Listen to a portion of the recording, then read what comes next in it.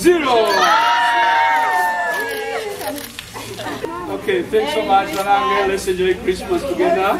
For the Roy Foundation to have chosen the autistic community, it is really a blessing, and we're really so glad that we have been chosen, and it shows that the sensitization and the empowerment about the autistic community is enlarged and people are informed now. We've come out to support the children with autism and celebrate with them Christmas, because people out there are not thinking about them.